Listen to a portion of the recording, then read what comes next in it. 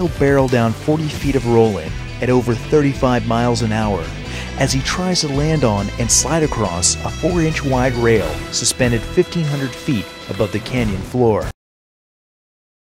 The downward curve of the rising rail will help smooth out Bob's upward trajectory and send him clear of the cliff's edge. If he comes up short or misses the rail, he'll be too close to the canyon wall to pull his chute. The radius of the takeoff ramp was designed to match the curved part of the rail platform, lining up with his upward trajectory.